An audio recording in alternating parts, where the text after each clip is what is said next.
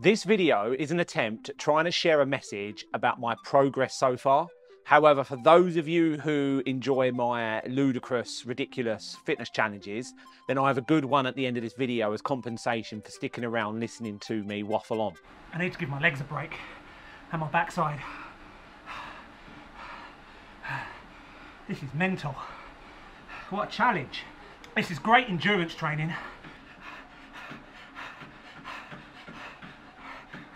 3, 4, 5, 6, 7, 8, 9. Yes! Yes! Yes! I recently made a video about the value of overcoming a really hard challenge. It's just a sheer drop. Yeah. This video was half created as my channel trailer, but most importantly as my origin story. It was a benchmark in my fitness journey where I realised I'd actually achieved something. When I see benchmarks like this, the Yorkshire Three Peaks being smashed, for example, I know that the hard work and determination I've had over the last 3 or 4 years has been great. That's real progress. I recently surpassed my first benchmark of 1,000 subscribers, and I wanted an updated message for those new viewers, because who wants to watch old videos, right? Those old videos I've made do tell my story, but I wanted something that was a bit punchy. I'm not a Zwifting YouTuber. I'm not a running YouTuber. I'm not a fitness influencer. And not every challenge I do is a mountainous run, a 100k slog, or a slow climb up a pixelated snow-capped mountain on a bike. I used to be a fat bloke. Now I'm a slightly less fat bloke who tries to run and Zwift and films that effort for YouTube as he continues to hit his forever increasing targets, and I make videos about that forever relentless forward progress. That's what I do. That's me in a nutshell. My channel trailer video was my attempt at trying to explain this, and part of that was something that I value above losing weight, Zwifting and running, and that is overcoming a really hard challenge. 2 weeks ago, I actually wrote a script for a video. I filmed it, I edited it, and then I didn't upload it because it felt like I was ranting about a non-issue that a week or two later now wouldn't be an issue anymore. I was also in a really bad mood when I wrote and filmed it. Okay, 1. Okay, good. I'm having an absolute nightmare this week. If you're looking for a fun and entertaining Zwift or running video in this week's video, then maybe skip this one. I was in a really bad mood. If you're a running expert, physiotherapist, keyboard warrior, or a combination of all three, then also maybe skip this one. Life is too short to spend time giving advice to someone who doesn't know what he's doing and or doesn't care, because what he is doing is a damn sight more than what he used to do. Originally, my plan for this week's video was a short Zwift video, which I know will be disappointing for some of you because I know you'd rather watch my Zwift videos than listen to me ramble on. However, I wanted to document what's happened to me this week because it's an integral part of the fitness and weight loss journey that I'm on. It happens to everyone. This is a picture of me in A&E on Saturday just gone. Today is Wednesday, and I'm still occasionally using these crutches to stand up. Weeks like these happen in every fitness and weight loss journey, but that doesn't stop it being really frustrating. For the last few days, my training plan that I explained in detail in my new training weight loss strategy video 2 weeks ago has been completely derailed. All I've done for the last few days is sit on the sofa complaining to anyone that will listen, which is no one now.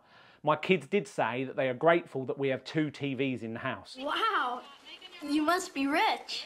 Oh, honey, he's teasing you. Nobody has 2 television sets. On Sunday just gone, so a few days ago, I was supposed to run the official Royal Parks half marathon event. It's not a particularly hard event, it's only a half marathon distance, a distance I ran regularly in my prep for my 100k run a few weeks ago.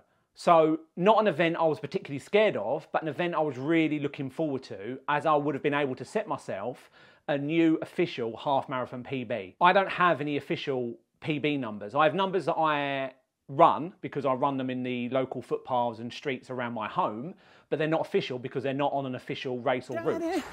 Daddy cool. Daddy cool. What is it? 3 hours? 4 hours? Total moving time. I've just had to stop to walk briefly because I feel like I'm gonna pass out. First day of sunshine for about a week. You see, even though I do a lot of running, I don't enter into many official races or events, partly because of time and partly because I like to make up quirky events like running 100 miles in 7 days. That'll do for today. Recently, I set myself a new 5k PB challenge, run a park run in under 30 minutes. I've got a video on this attempt and my training coming very soon. I already have my 10k PB time of 1 hour and 4 minutes from earlier in the year where I ran the Colchester Stampede with my partner Tracy. And then that's it, my first official 10k race. I did it in exactly 1 hour, 4 minutes and 43 seconds. I want to run an official marathon race and set a new respectable PB that is reflective of my current fitness levels. Then once I have all of these official events under my belt, I can have one of those runners' Twitter or X or whatever that app is called now, profile descriptions that shows off my best running times. You know, the profile that all runners have. I wanted one of them. To put it into context, I have a fitness philosophy that occasionally I should do something that removes me from my comfort zone, which forces me to adapt and overcome. Do things that puts me under some form of healthy pressure, events or races that scare me. Without the risk of failure, there is no challenge. Oh, well done, my love. Well Thank done. you. Give you a medal. Thank you. Well done. Oh, you have no idea I'm pleased I have to be here. Cute. So it needs to be something which is hard, and if I don't do it properly or don't train for it properly, I have a real risk of it going wrong. I work well under pressure, and having these really challenging targets help me focus my training and motivate me to get it done every single day. These events all had a real chance of failure, and most importantly to me, they all had everyone around me, except my partner and my children, so my friends and extended family, telling me that I won't complete them. This kind of negative energy, ironically, gave me a push on. I even started one of my own videos with a quote: "Doubt is not the enemy. The best thing you can do to motivate me is tell me I can't do something." My name is Ryan. I knew I had to prove these people around me wrong. To be fair on them, when I first entered into these events, I was not known for my exercise regime.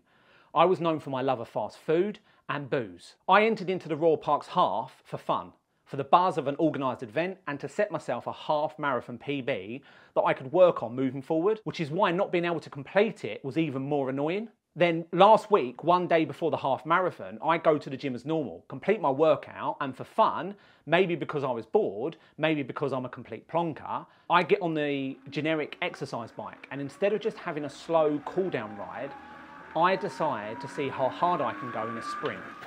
What a plonker, what a plonker. You see, my Wattbike Smart Bike stops the resistance when you stop pedalling. These cheaper in-house bikes do not. So when you push hard, the resistance doesn't stop when you do. So I dropped a load of watts into the bike, I sprinted really hard, and immediately wanted to stop. The pedals kept going, stretching my foot to overextend, and I managed to get my left foot out, but my right foot got caught and it kept going. I've managed to train and run for all these other scary events without incident or injury. I sign up for my first official half marathon race and injure myself messing about in the gym the day before. Now there is a lesson here. I think it's don't go to the gym. I don't know what the lesson is, except don't sprint on a generic gym exercise bike. They're not made for that purpose. Good news is when I went to A&E, no bones were broken and it's just a ligament strain, and it was completely avoidable. It was completely my own fault. I apologised for wasting their time, promised to return the crutches they gave me, and I left limping with my towel between my legs. The triage nurse did say that I should be able to use my foot again within 2 weeks. Not listening, I'm not listening. And I should be out training again by the end of next week. So, to make up for missing my first half marathon race, wasting everyone's time, including the nurses and my partners, and for allowing those family and friends around me to know that I am human, I've signed up for the Battersea Park Marathon in 2 weeks. So the Battersea Park Marathon is 10 laps around Battersea Park in London, and that distance completes the official marathon distance. This will be the first time I will be running an official marathon distance since I ran the London Marathon. Joking aside, the foot is feeling a lot better now. I have several stretching techniques I've been using to strengthen it. I'll keep doing that, and I'll be back out running on it next week, just in time to run 42k or 26.2 miles next weekend. I don't think I'll be setting any major PBs for myself, but who knows. Thanks for watching my update. Instead of having a fun video about my half marathon jaunt around London that I was really looking forward to making, you have this rambling video conveying my frustration and annoyance at a self-inflicted injury. What do they say? If you fall off a horse, you should recognise that we live in the 21st century and we have cars. See you in my next video. Thanks for watching, and I completely understand if you don't want to subscribe to my channel on the back of this video. I wouldn't either if this was the first time I was watching one of my videos. However, if you're not new to my channel, please don't unsubscribe. I've got the Battersea Park marathon video coming in less than 2 weeks on the back of an injury, so that should be fun. And maybe, just maybe, my attempt at the hardest challenge on Zwift. In the video value of overcoming a hard challenge, I did say that overcoming a hard challenge can be in any form, not necessarily a 100k run. Now, 2 weeks later, that challenge is getting back into my fitness routine after being completely derailed. I was completely kiboshed. If you're on a fitness or a weight loss plan, then you will face this challenge more than you will anything else, being derailed for whatever reason and then having to get back on it again. I know that with the exception of a serious injury, even minor niggles, bad days or weeks at work, not having enough time, or any of the other excuses we use to rationalise why we still haven't reached any of our goals, are exactly that, excuses that we believe. As humans, we find it easy to believe our own BS, and having self-awareness is knowing when we're BSing ourselves. I will not create a training plan that focuses more on rest than pushing myself. I spent 25 years resting. I now want to push myself. If you start with what you can't do rather than what you can, then you've already failed before you started. I find it more reckless to allow my derailed plan to continue one day longer than is needed. I feel my foot has recovered enough to allow me to run this distance, and I know that when I'm done, I'll be tired, I'll be stiff, and my recovery would have been affected by the fact that I haven't trained for the last 2 weeks. But I would have achieved something I wouldn't have done if I hadn't have listened to my internal voice. I would have overcome a hard challenge, probably the hardest challenge anyone wanting to make changes to their life, lose weight and get fit. Not listening to the doubters around them, and more importantly, not listening to the doubts in their own head. There's absolutely nothing wrong listening to your own body. If you don't feel up to it, then absolutely take a rest day. But my point is, if you have more rest days than you do pushing days, then, what are we doing? Thanks for watching and listening to this video. Out of interest, is this sort of video something you like? It's quite a raw and honest video, but is it something you'd like to see more of? If it is, let me know in the comments below. If it's not, then maybe skip this one and move on to my next ridiculous challenge. As promised, here is a small challenge I achieved 3 weeks ago on Zwift. It was something which is part of a bigger video, but I thought I'd throw it into this one. About 6 weeks ago, I attempted to achieve the Rocket Badge on Zwift. The Rocket Badge is reaching 100k per hour on the bike. And without Googling how to do it, I knew to reach 100k per hour, I would have to do it downhill. So at the end of my outdoor Zwift attempt, I tried it downhill from there and I couldn't do it. I got nowhere near. I was too exhausted, and it transpires that outdoor Zwift isn't steep enough. I didn't know this. So my next attempt was part of my 4 horseman route completion attempt. This will be a future video. I also Googled the best way to get this 100k per hour achievement, and Google said to do it downhill from the radio tower, and that's exactly what I did. This is a monster climb. Monster. So when I get to the top, I'm going to attempt the 100k descent. I'm going to try and reach 100 kilometers an hour. I've absolutely no idea how to do it. I'm just assuming raw power and then deploy the aero. Right, okay, we're going to do this. We're going to start going down now, and we're going to blitz this 100k. Let's do this. Oh, I'd be so good. I'd be so happy if I did this. Ah, aero.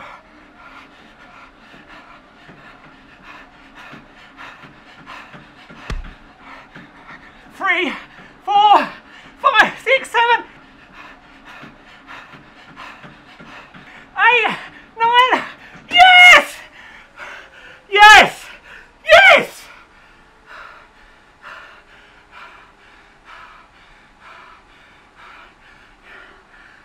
100 kilometers an hour. Woo! Thanks for watching this video. Please don't forget to subscribe and see you in next week's video where normal service will resume. Also, if you've made it this far, 65% of my viewers don't subscribe. So thank you very much to the 35% that do subscribe. But if you're one of the 65, please hit the subscribe button. It really helps me out. Thanks very much. See you in the next video. I'm not going to put my running times on Twitter or X or whatever the hell it's called. Times don't matter. All that matters is overcoming a bloody hard challenge.